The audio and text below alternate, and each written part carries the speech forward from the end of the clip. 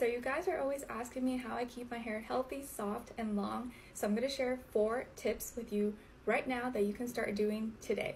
And just as a disclaimer, I'm not an expert professional. These are just things that I do that work for me, so might work for you too. So my first tip is when you're brushing or combing your hair, instead of starting from the root and the top and pulling all the way down, I would recommend, and what I do is I start from the ends and your tip first, and you're grabbing on and then going up and up. That way you're not yanking and pulling anything down, and you're making it easier as you go higher and higher. I just find that that works a lot better and is a lot more gentle and easy on my hair.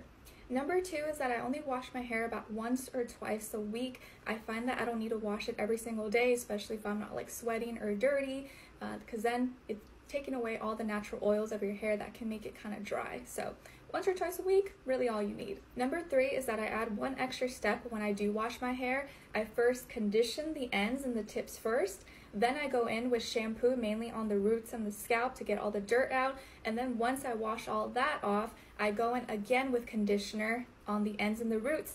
And then while that's there, I'll like wash my body, shave, scrub, whatever I gotta do. And then when I'm done with all that, I'll rinse the ends and the rest of the conditioner off, and it leaves my hair super soft and silky at the end. Number 4 is I don't use a blow dryer. I let it air dry every single time.